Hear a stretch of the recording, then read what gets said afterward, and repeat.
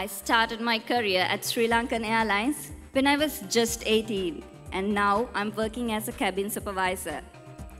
As a national level chess player, I conquered the battle of chess fighting against 32 pieces inside a 64 squared board. I was a very unpredictable, fearless, attacking chess player who never gave up any game or was passive towards taking a step ahead in my life. Last week, I was awarded the Women's Championship trophy at the Mercantile Chess Championships. My secret to success and stress management in life was living in the moment and focusing on one thing at a time.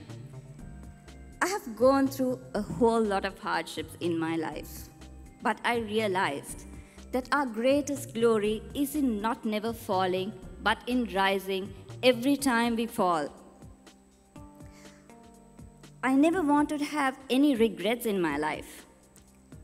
I realized the value of the time that God has given us.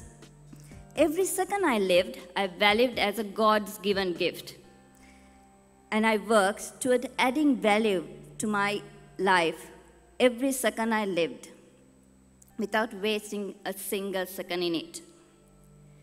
Dear friends, as a mature student, have already gone through all the hardships in life. I want you to know that this is only the beginning of your life's journey. You will inevitably stand where I stand today. You must have a high threshold for frustration. You must knock on doors until your knuckles bleed. Doors will slam in your face just like mine.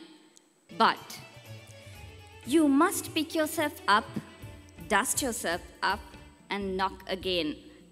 It's the only way to achieve goals in your life. It's the only way to pursue what sets your heart and soul on fire.